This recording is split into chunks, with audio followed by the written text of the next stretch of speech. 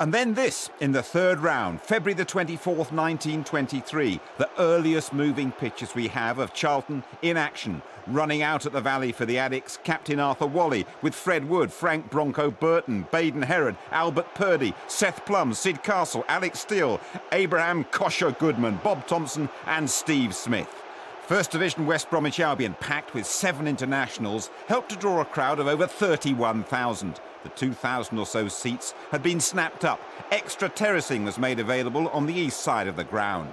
Charlton's reputation was to be enhanced further that day. Indeed, Seth Plum would later that season be selected as Charlton's first England international, closely followed by Harold Miller. He was cup-tied. Goodman got the only goal in Charlton's 1-0 win, following in Thomson's shot from Plum's cross. It was the first time ever a third division side had gone this far in the FA Cup. They were dubbed the Miracle Babes from the Happy Valley.